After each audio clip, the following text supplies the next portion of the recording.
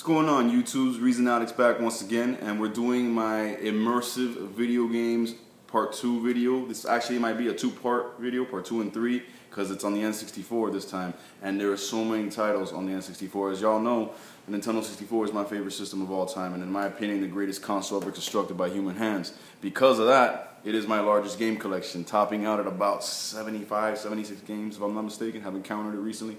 But because of that, there's so many titles that I feel deserve a nod of acknowledgement in that category of just super immersive. The type of game that draws you into the world that it's portraying on the screen, that draws you in and has you, at least mentally, while you're playing it, in a state of bliss because you feel like you are a part of that world. The game designers did that good of a job. There's so many titles like that. As you saw in my first video on this, we went through the Nintendo Wii, and the games that I felt on that console did that job with excellency. And now we're heading to the N64. So I got, I'm not even going to count, there's a bunch of games here, so I'm just going to jump into them, give you a little insight into each one, and tell you what I think is so immersive and so amazing about these games. First off, in no particular order, we have Banjo-Kazooie, okay? Now, before I continue, I just want to let you know that if the game that I'm showing you has sequels, I may actually possess or own the sequel, but I'm not going to have it up here along with the game and the sequels because I'll run out of space here, but I won't mention them.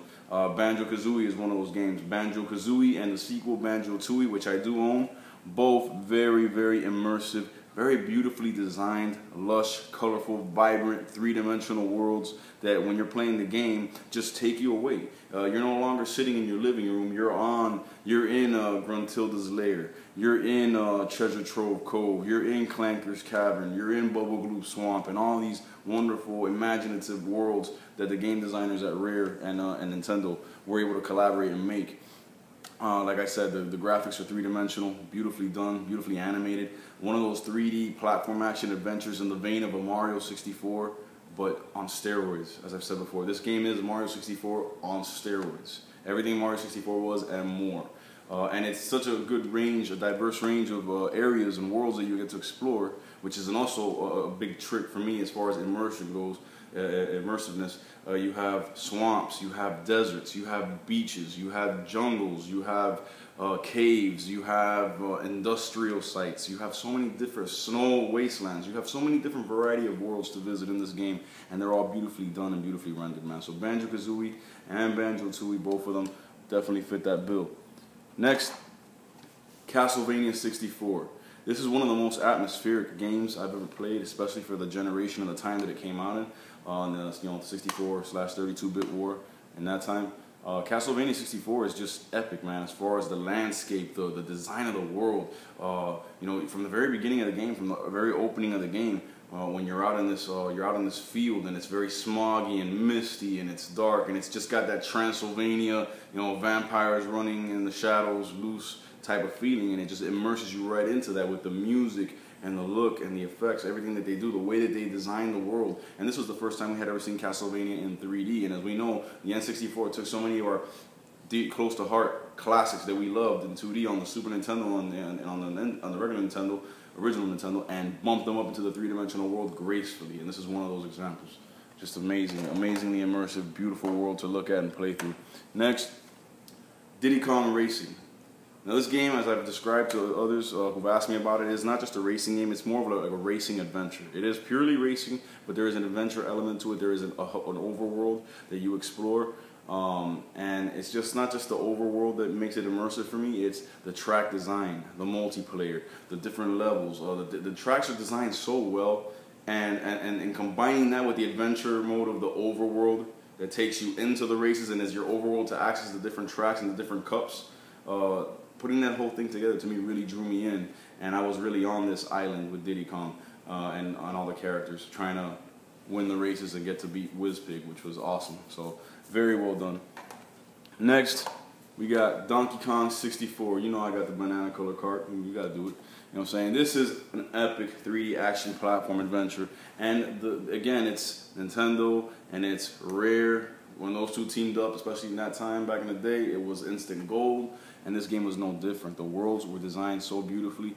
The trees, the foliage in the background, just the design of it, the way it was artistically envisioned and put onto your screen really made you feel like you were on DK's island, and you were swinging from tree to tree on the vines and climbing up mountains and you know, tagging in all the different Kong family members that you can play in this game.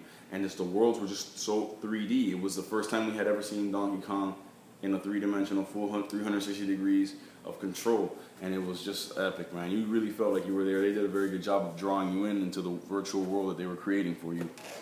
Next we got F-Zero X, another racing game. This is a Nintendo original franchise, and this is the first one in 3D, of course, like the N64 was, like I said, the beginning of 3D, and this was just amazing. The track design, the soundtrack mixed with the track design and the blazing speed and the loops and corkscrews and just anti-gravity, super speed racing, the colors, and just what the Nintendo 64 was able to do on a cartridge with the speed that it was able to do it in this game.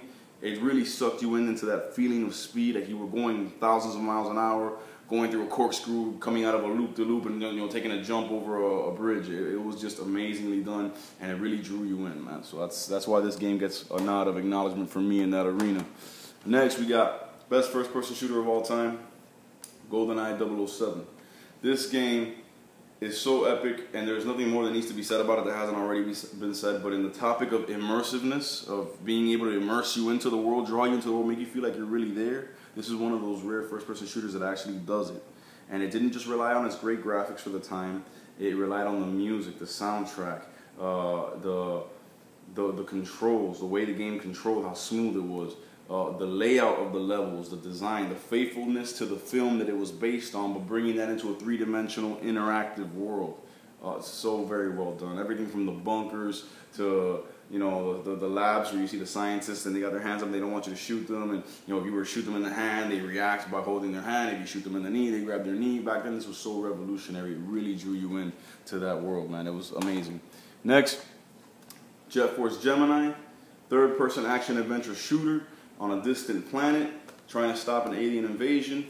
The real thing about this game that immerses you is just the graphics. It's 3D, the controls, they really bring you in, the colors, the way they designed this for an alien world. It was just beautiful to look at, and as you played, the story was great, and it's another rare Nintendo classic, so it's very easy to get drawn in.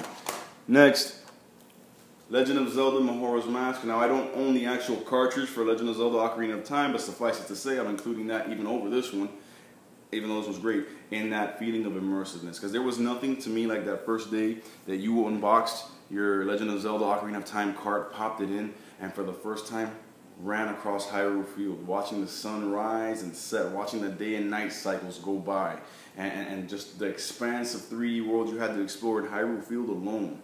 And the fact that it would go from day to night, and that different things would happen in the day than they would at night, and the different environments like Death Mountain, when you're climbing up Death Mountain, just, it was such an immersive experience that you felt like you were, for the first time ever, truly in the land of Hyrule yourself. So it was amazing. Both of these games do that.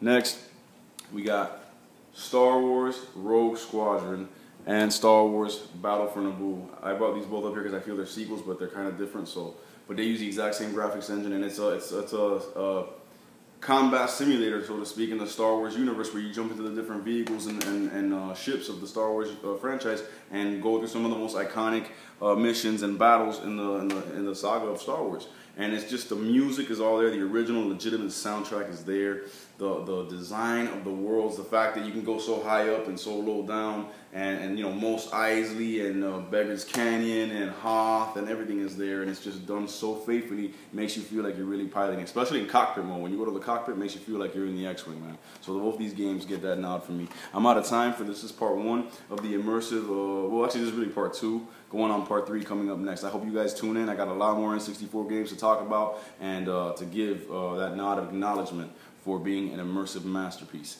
God bless y'all. Hope you tune in.